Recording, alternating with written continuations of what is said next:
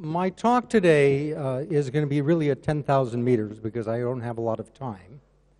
I'm going to try to cover during the first part the ways in which we recognize and appreciate infectious agents, not only as causes of acute disease that we recognize as infectious, but also some of those where it's more difficult to make the connection, like autism and cancer. And then I'm going to spend the second portion talking about viruses in a different way, thinking about social media and the ways in which we can use models of infectious diseases to understand political instability, racism, hatred, and so forth. So I've never shown that particular part before, but it interests me more and more, and I think it's very important, and I think there are lessons from infectious diseases that will be helpful. This is a slide which illustrates all the things we work on. We're best known for virus work in our center, but we work with bacteria, the microbiome, fungi, and other infectious agents as well. This is from the cholera outbreak in London in the 1850s. And the person who was key in resolving this problem was John Snow, who was probably, in my field, best known for his work in epidemiology, but many people know him as the one who gave chloroform to Queen Victoria during childbirth. And in fact, he's as famous for that as he is for his work in infectious diseases. And the new program that you have in India, which is installation of toilets and so forth, really dates back to thinking about these sorts of fecal-oral diseases that are so important.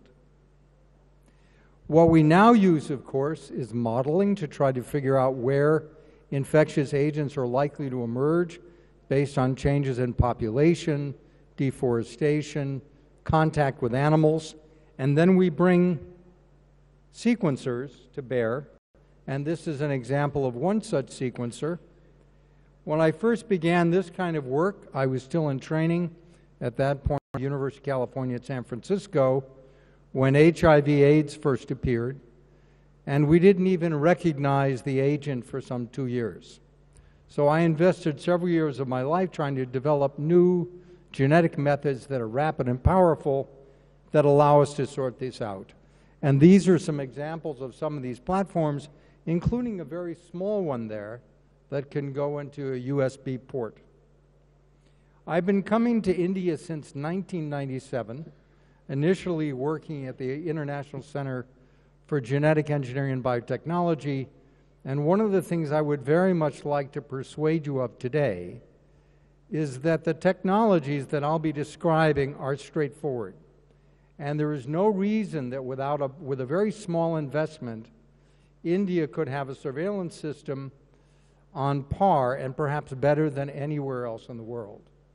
And if there are any philanthropists or ministers who would like to talk about how to do that, I would be very happy to meet with you during the conclave or afterward, because the time has come to address these sorts of problems.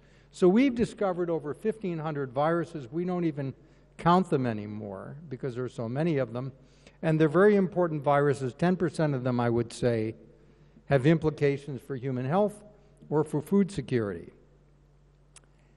The methods have become so robust now that within a period of 24 hours, for about $200 US, we can take an environmental sample, a sample from an animal or a human, and identify the agent. This is not only true with viruses, it's also true with bacteria. We can also identify antimicrobial resistance